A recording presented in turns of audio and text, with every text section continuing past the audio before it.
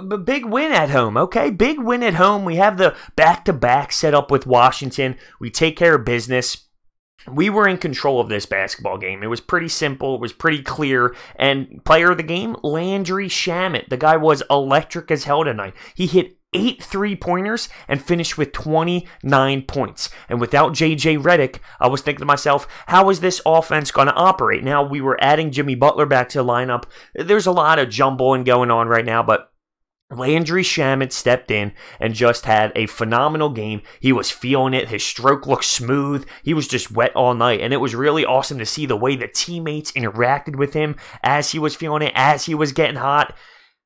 I was thinking to myself, imagine if we did not hit on Landry Shamet with where we did in the draft, because not all players that get drafted in that spot, in that area, can generate some sort of game that early in their career. I mean, some of them sit on the bench, they barely play, they're 4 or 5 minutes a game. Landry Shamet stepped in, and without Markelle Fultz, without Zhaire Smith, the way we are right now with our roster spots and our weak bench, if we didn't hit on Landry Shamet this offseason during the draft, we would have been really screwed. I know he still has things to work on, especially defensively, but he has shown a beautiful offensive side to his game, and we witnessed it tonight. Just absolutely outstanding. Some other great team stats. I thought this team played very well as a whole, from the top of the roster all the way down to the bottom. Every single player recorded an assist. We finished with 39 assists. And when I say everyone, I'm talking even Amir Johnson, who slid in the game for, 5 minutes, and Highsmith, the guy we picked up off the Delaware Blue Claws. He provided an assist and even hit a 3-bomb. How about that for stepping into your NBA game? This entire team was moving the ball well. We were shooting the ball from 3 beautifully. I think we finished with over 50%, 51.5%, and we drained 17 of 33 3-pointers. The team was clicking on all cylinders. In the third quarter alone, we outscored our opponent by 20 points.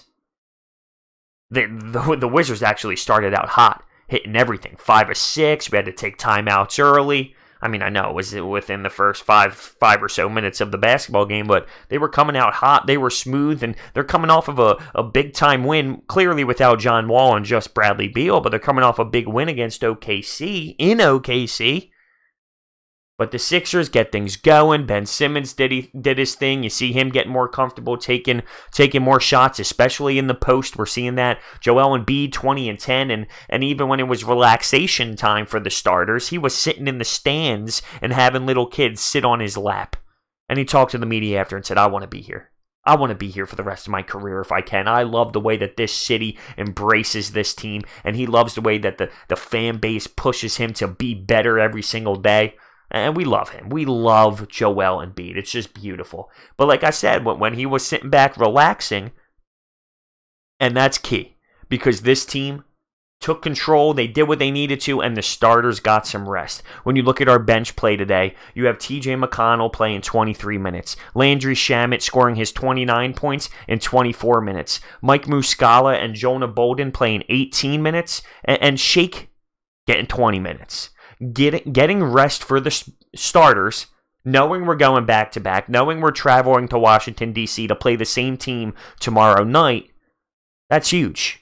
That's huge. You got to take advantage of those minutes, and that's exactly what we did today. Wilson Chandler did get in the game and the starting lineup instead of Jonah Bolden, and that's been a big hot topic of discussion. Do we want to keep Jonah Bolden in there, his athleticism, his ability to block, he's getting more comfortable, or do we want to go with Wilson Chandler, a more veteran guy? We go with Wilson today. So Jimmy Butler coming back in, he drops 20. And, we hear the reports. He's yelling at Coach. Woj tweeted it out there. And that's, Woj is a very reliable NBA source. That's why everyone's thinking it really. Me personally, I don't know how serious it was. Is Brett Brown and Jimmy just putting on their face to the media to try and save it all? I don't know. And until I see our starting 5 out there with J.J. Redick and Jimmy Butler, then I don't know how to assess this offense with Jimmy moving forward. The pick and rolls that he wants more of, that we don't really run, the isolation plays. until our starting five is put together and we have Ben out there with JJ, Jimmy Butler, Wilson, and Embiid, until I see them go out there and play consistent minutes, I won't know what Brett Brown has done since the talk with Jimmy Butler.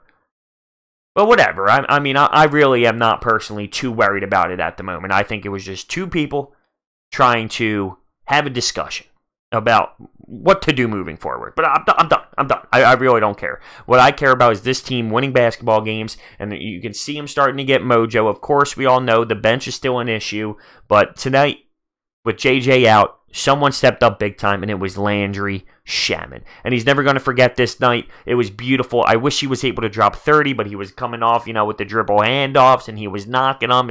His body was angled. It was like a mini JJ. And I know, since they're both great shooters, that JJ Redick has him out there every single day in practice when they do practice and working on the craft that JJ Redick has and just pretty much teaching Landry Shamet the ways. And you can see that today as he was just outstanding.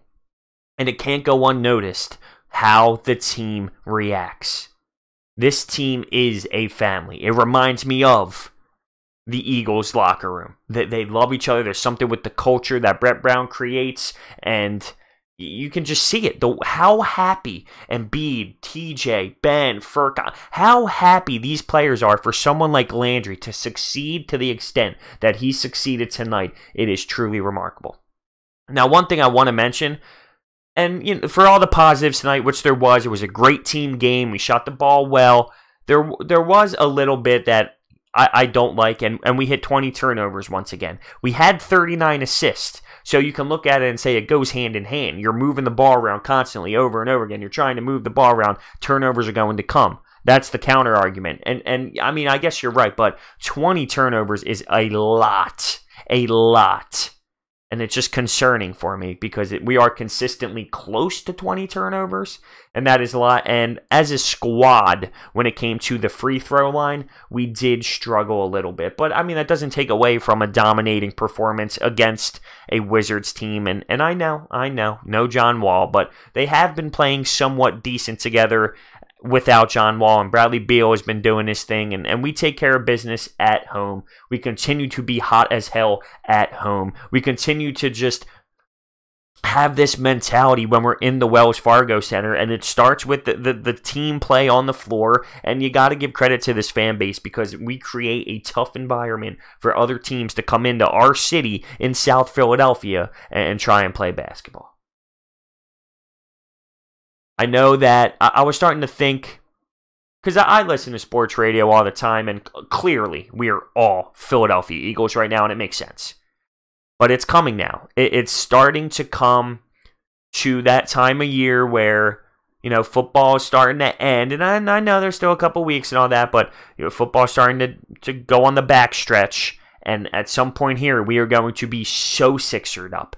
The first couple months of basketball, yeah, you get the flow, but it's going to start coming to a time now where we are insanely dissecting every little thing with the Sixers. And that bench is going to be a major issue.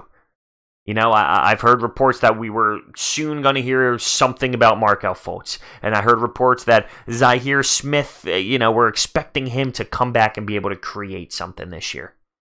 But it's been real quiet lately. And we haven't heard anything. And no offense to the Highsmiths and the Amir Johnsons, and but we gotta realize that we need to address this need, because as the season starts going here, the top 5 players, they create more minutes, and then those little amount of minutes that the bench guys get, they need to play their top elite game. Because they're going to have to hold, other teams accountable here in tight situations down the stretch of this back part of the season.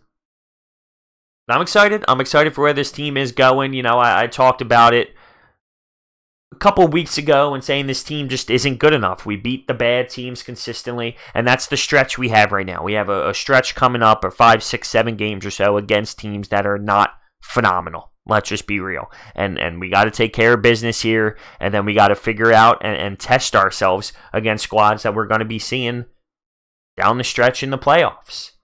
Because as of right now, we didn't make any moves yet. We're still sitting there with a good starting lineup without any bench. One positive out of this all is Ben Simmons has been aggressive, shooting the basketball more, taking more jump shots, being phenomenal in the post, and that's a great start. It's a phenomenal start. We got to continue that. We got to continue moving forward with that because that'll help the spacing on the floor, and then we got to find a way to add something to that bench. But tonight, Landry Shamet, he rings the bell. 29 points, 8 3-pointers. It's just remarkable. JJ sat out because of a back tightness, a back soreness, so hopefully that's nothing too serious.